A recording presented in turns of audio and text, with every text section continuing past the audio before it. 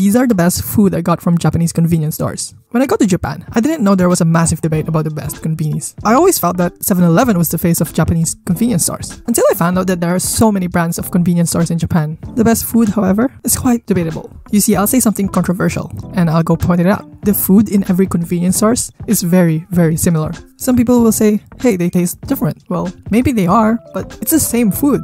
You can get a tuna mayo onigiri in Family Mart, and you can also get a tuna mayo onigiri in 7-Eleven. You can get a fried chicken in 7-Eleven, and you can also get them from Lawson's. The best food that I tried personally was nothing other than fried chicken.